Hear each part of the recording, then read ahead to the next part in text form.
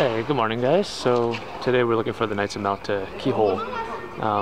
Basically, see that door there? There's a few people there, not too many. So basically there's a keyhole in there, and apparently this might have been a mistake, might not have been, but if you take a look through the keyhole, then you get a really nice view of St. Peter's Basilica. Actually a perfect view. And yeah, you get a view of like 3 different countries, so we're gonna take a look at it. 3? They say 3, but the Vatican's one of them, and Malta's one of them. I don't even know what Malta is.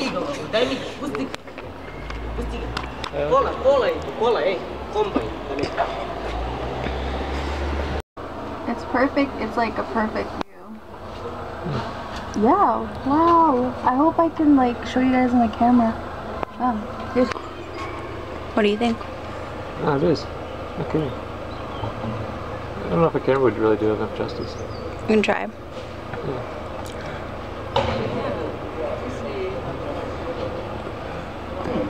Right through the garden, eh? Yeah. Clean right through, and you get. Yeah, try it out. See. You see it at all? Nope. Not at all. Try this one. So I lined up twice just to see if I can take a photo. See that garden? At the very end, you can see. What is it? St. Peter's Basilica. Yeah. So it came at the perfect time because now there's a lineup.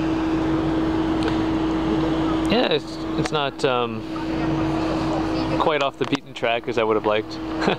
Some people do know about it now. I think it's one of the more popular, unique things to do in Rome. Just take a look through the keyhole. Yeah, I think that was really cool. Yeah. Little detour, and we found like this beautiful garden or park. Yeah, it looks like a garden. Yeah, it's a garden. It's got a fountain too. And a nice view of the Vatican. Yeah, we'll show you. Michelangelo's dome. And here you just get a great view of Rome. Yeah. It's right over there. Oh.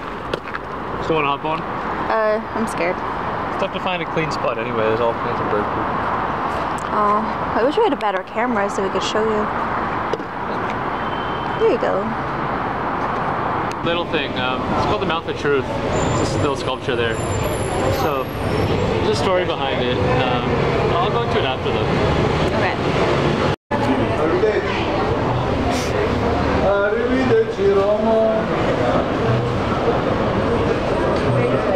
Mexico?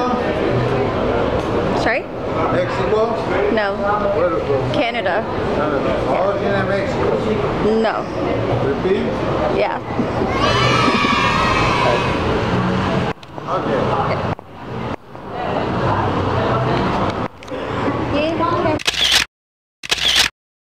Alright, so lunch break. We decided to get a panini. Just gonna finish ours last time, so we decided to just get one.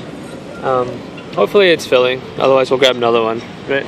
Yep, I think Luke is really hoping to get another one. Yeah, it's a pretty good place. It's just outside the Vatican, over there somewhere.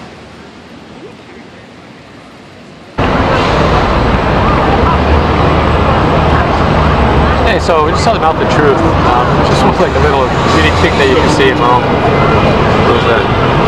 I'll show you the Mouth of Truth. So if you lie. Oh yeah, so there's a little story behind it.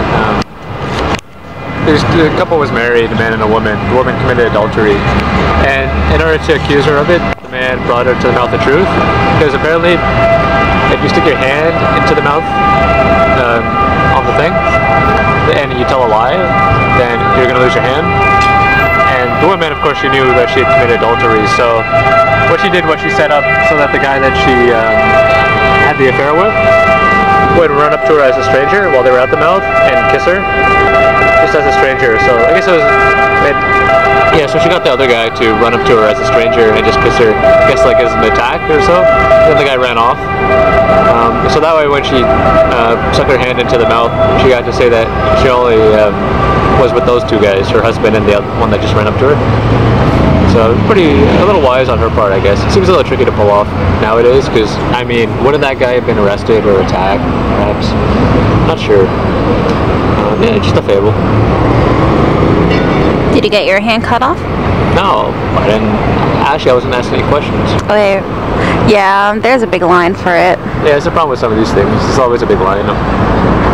One photo per person. Time for Bueno break. This is definitely one of my favorite chocolates. If you guys have any and you want to send it to us, please. Yes, please. And we're just walking by the Pantheon again, this time during the day. Not really. It's like the end. Yeah, I know, it's starting to end now. But you can see it bright. We'll never see the sun on it. You can't see his blood. Hey guys, so once again we're doing another wine session. Have some glass of wine here, and we got a platter of assortment and stuff. Yep, and it's again. Yeah, can't wait. That one was so good, so to travel with my mom. Yeah, because we don't have anything like this in Canada, or not that I know of. So last time ever. Yeah.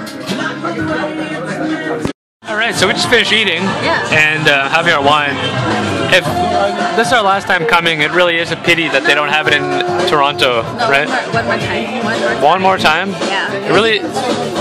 It's really a pity they don't have it in Canada, if they don't have it in Canada. Not that we know of, right? No, we haven't like actually looked, so I hope so.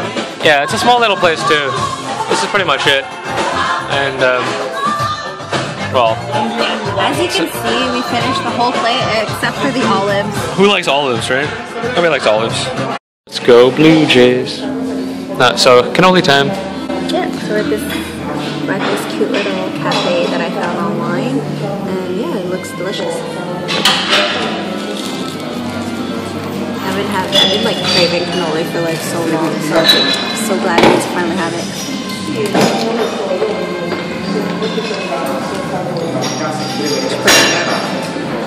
What's so good about it?